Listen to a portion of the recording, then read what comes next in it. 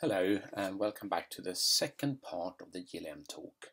Now, as I said in the first part, the second part is going to be much shorter, and essentially what I'm going to do is just going to introduce a few concepts to you that are useful to know or have heard at least before you start doing the first practical.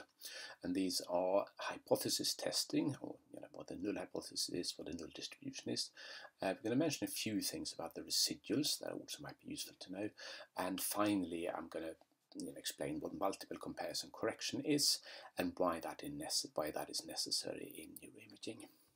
So the t-statistic, as we talked about in the first part of the talk, looks like this. T is the parameter estimate divided by the uncertainty of the parameter estimate. Now let's say, for the sake of an argument here, that this particular parameter is the parameter pertaining to the word generation. Again, from the first part of the talk. And as I said in the first part of the talk, if we see a large value of beta, we think that that particular voxel that generated that t-value, that generated that beta, is probably interested in word generation. And a large value of beta then also indicates a large value of the t-statistic. So if we see a large value, we say, okay, this voxel is probably interested in word generation. But what constitutes a large value? That's an important question. So what we're usually doing then, or what we're doing in classical testing, is that we're formulating a null hypothesis. And that null hypothesis is typically the precise opposite of what we're actually hoping for or what we actually want. So the null hypothesis here is that beta is actually 0, and as you can see, this is the true state of affairs. This is not the parameter estimates of beta. We say the null hypothesis that beta really is 0. Now, if beta truly was 0, what would we expect the t-statistic in such a voxel to be? Well, we would expect it to be 0, but because of the uncertainty in the estimate and this uncertainty in the standard deviation of that uncertainty here as well, that means it's not always going to be 0. 0 is the most likely value, but if you see over here, so this is probably t-value of 1, and that's also not that unlikely. So and this is what the null distribution is doing. So the null distribution is a distribution that is known for these statistics, like the t-statistic or f-statistic. And it gives us, it sort of essentially tells us how likely the different values of t are under the null hypothesis, i.e. provided the beta is 0. Now this is useful because we can use this then to take the value we actually observe, the t-statistics we actually observe in a given voxel, and we can then ask the question, now how likely or how probable is it that we will observe a t-value this large or larger if indeed the null hypothesis was true? And we do that by simply integrate up the area under the curve in this null distribution to the right, or to the more extreme part of the distribution to the right of the observed t-value. And then this then constitutes the p-value of this t-statistic, i.e. the likelihood or the probability of finding a value this large or larger, provided that the null hypothesis is true. And then what we typically do is we say, okay, there is some p-value that we consider to be so unlikely that if we encounter this, we're going to say, oh, I don't think the null hypothesis is true, and therefore that will lead us to reject the null hypothesis and instead say that, okay, we think that there is something here. The t-statistic is significantly different from 0, i.e. we have an activation in that voxel. And this p-value is typically 0.05, but obviously that is arbitrary, so you could also take other values. Another thing you might want to be aware of is that what you're going to see in most of the statistical images in FSL is something called a Z distribution. And the reason for this is that a t-distribution, there is a whole family of t-distributions.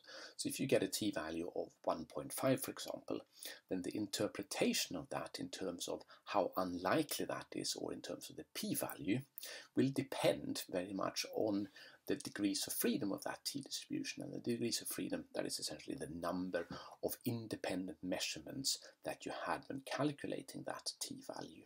So if you have a t-value of 2.5, for example, the interpretation of that is going to be very different if it is a t-distribution with 2 degrees of freedom or if it is a t-distribution with 100 degrees of freedom.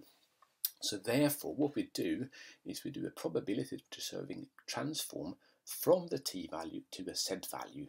And the z-value is simply a value from a standard normal distribution, i.e. the normal distribution with mean of 0 and standard deviation of 1. And we're doing this transformation such that the p-value is preserved. And that means that instead of having a t-value that depends on the details of that particular experiment, we get a z-value that you can always interpret in the same way. Now, the next thing we need to talk a little bit about is the residuals and things we can do with the residuals. So you probably remember that MJ mentioned high-pass filtering. And what high-pass filtering is, it is a filter that takes the data and the design, and from that it removes anything that is a slow drift, i.e. that has a slow variation over time.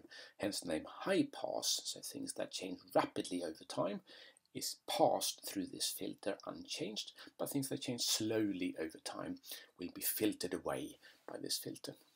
And the reason we want to do this, if you look at this example here, you can see a raw signal, and this has this on-off kind of behavior that makes us think that, okay, there's probably something going on in this voxel, there's an activation going on here. But you can see there's also a slow drift.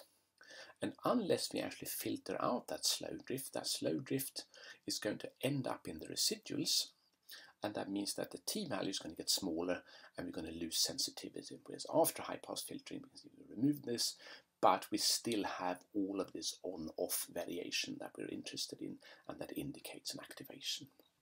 Now, what's important to know here is that you need to be careful when you choose the cut-off value for the high-pass filter. And it's actually really easy. So if you do have a sort of an epoch-related design, i.e. sort of a boxcar EV, then what you do is you choose your cutoff to correspond to the shortest period that you have in your data. So here what we have is you have off and we have on, and the period, or the total time of that is 100 seconds. So that's the period of this data. So you choose a cutoff of 100 seconds and you'll be fine. And that means that you will remove slow drifts, but you will leave in all the interesting experimentally induced variance. Now what happens if you don't do this, if you have a too short cutoff? So over here what we have is an example of again a boxcar, an epoch related design, but now with a period of 250 seconds. And if you then choose a cutoff of 100 seconds, we can see that we have removed interesting variance, i.e. we have diminished the difference between the off and the on periods, the off period there and on period there. Whereas if we use a cutoff of 250 seconds, we can see that that difference between the on-off periods are preserved, so we haven't actually lost any sensitivity.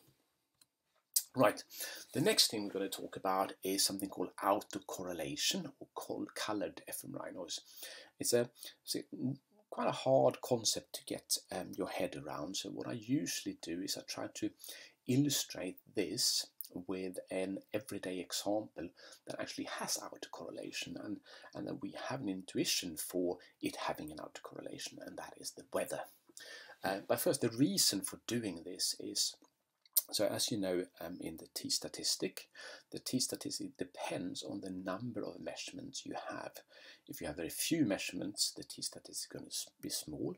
If you have a lot of measurements, the t-statistic is going to be large. So that sort of goes directly into the calculation of the t-statistic. So it's important to know how many measurements you actually have. Right. So the example I use is weather, and this sort of hypothetical scenario I will tell you about is me wanting to figure out, okay, is the weather better in San Diego, California, or is it better in Oxford, United Kingdom? And the way I've done that is I've taken 8 consecutive days and observed the weather in San Diego, and 8 consecutive days and observed the weather in California, in Oxford, UK. And so I've got 8 measurements for these, so 16 in total. I'm going to estimate 2 means. I've got 14 degrees of freedom, and as you can see, the weather is better in Oxford. Right. And you probably all think, well, okay, that makes sense. You know, he's got 16 measurements, and you know, he's done this quite carefully, and you know, okay, maybe we should believe this. But if instead I had said, well, okay, what I did was I took 8 independent measurements of the weather in San Diego and 8 independent measurements of the weather in Oxford, and I did this by observing the weather in San Diego at 8 consecutive seconds. So now, rain, rain, rain, rain. And you would just think, well, that's bonkers. I mean, these are not 8 independent measurements. I mean, that's not how the weather changes. The weather doesn't change from second to second. And actually, it doesn't change from day to day either. So what we're having here is not 8 independent measurements. Actually, it's maybe 2 or possibly 3 independent measurements, because weather is something that changes gradually and slowly over time. If you're going to try and predict the weather tomorrow, the best prediction for the weather tomorrow is going to be that the weather tomorrow is going to be the same as the weather today. And the same is true for the bold signal in the brain. It doesn't change from one second to the next, and the reason it doesn't change from one second to the next is it's mediated through blood, through something that it takes time to get into the brain, takes time to sort of blow up the vessels, and takes time to clear from the brain as well. So it's something that changes slowly over time. And that means that if you have a time series of 200 measurements, you might think that you have 200 independent measurements. But depending on the TR, you might not. You might have 150 measurements or 100 measurements. So this is what autocorrelation means. That means that consecutive measurements are correlated with each other, not independent. And this is something that is taken care of for you by feet. So you don't need to do anything about it, but it's good to be aware that it's there in the background. So the final thing we want to talk about is thresholding or multiple comparison problem. So what we have here is a SED map, and this is a simulated SED map that I made myself.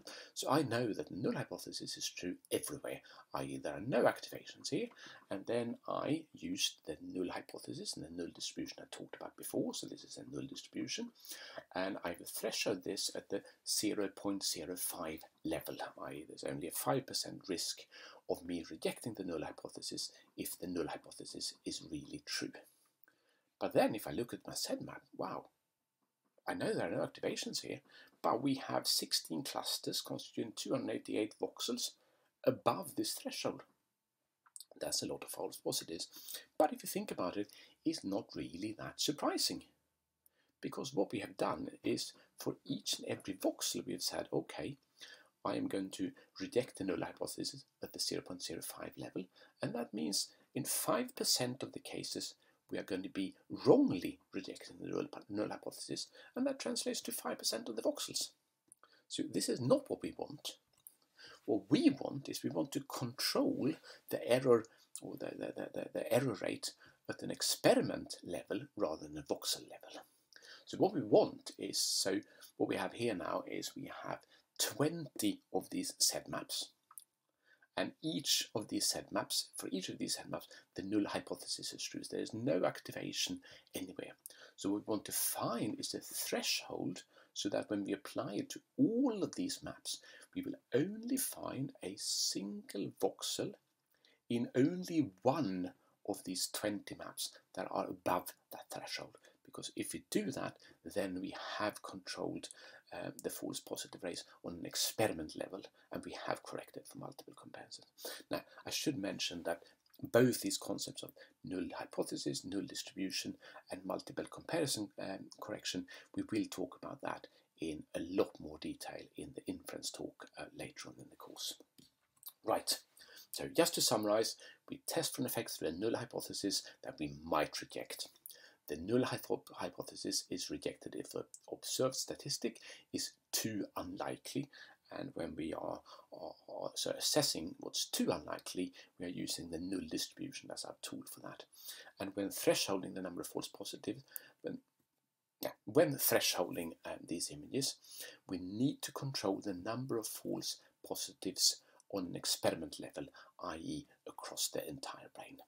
And yeah, that's all for this talk. Thank you very much.